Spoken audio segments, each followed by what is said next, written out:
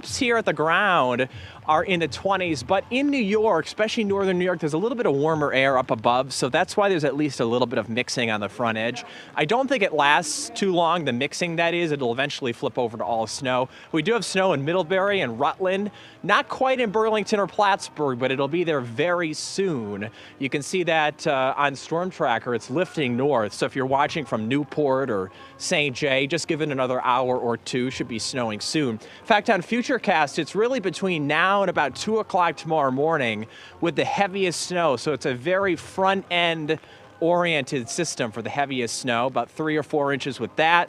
And then through the day tomorrow, just patches of lighter snow. I could see it letting up for a little bit tomorrow morning, or really at any point tomorrow. And for an interstate, I mean, if a plow goes by, put some treatment down, it might even turn kind of wet for a little bit, but I think wake up time it'll be snow covered. So how much snow? Generally 4 to 8 inches. Mount Marcy might get 8 plus.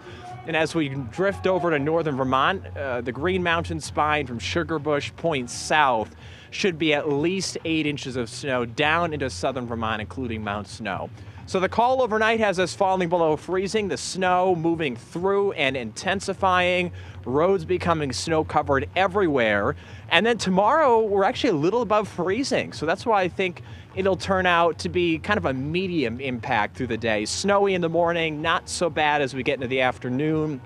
And as you see on the 10-day forecast, we've got sunshine penciled in by Saturday afternoon. So Saturday's dry, Sunday actually dry, but turns out cloudier.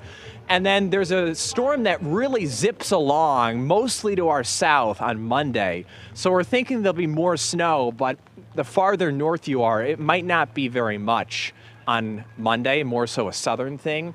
And then Wednesday and Thursday of next week, we've got a third storm to talk about.